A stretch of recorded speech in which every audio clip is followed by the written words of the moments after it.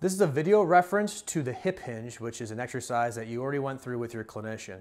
So what we'll do to set this up is we need our dowel, stick, broom, hockey stick, whatever it may be, and we're gonna place it on the back, right? First step is we wanna find our alignment. So we wanna bring the head to the stick and tailbone to the stick. And if we have an arch here, we wanna close down that arch as much as possible. Having a little bit of arch there is fine. We just don't want that heavy arch, nor do we want this kind of plumber butt type presentation.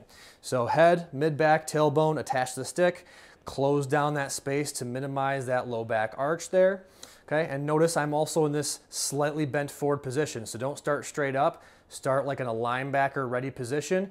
Get your alignment. Once you have that, take one arm to the top, one arm to the bottom here, hold this. And we're just gonna go through our hinge pattern first.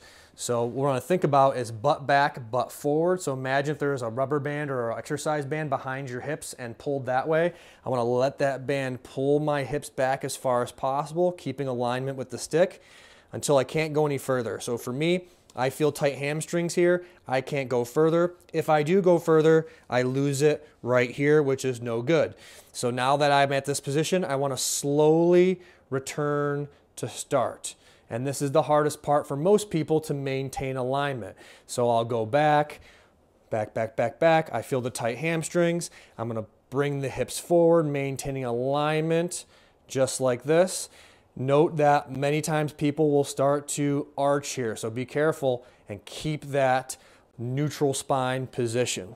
Okay, so once you have the hip hinge going and you feel comfortable and you're not losing your alignment, doing weird, shaky, awkward things like this, and it feels pretty smooth, now we can differentiate deadlift from squat. So all we have to do with a deadlift is a full hinge and a little bit of knees, and then you return. With the squat, it's a little hinge, more knees, so more up and down. Okay, so hip hinge or deadlift is more hinge and then knees when we're lifting from the ground. A squat is going to be mini hinge and more up and down with the knees. Right, and when you get more comfortable with it, then it can be one fluid motion.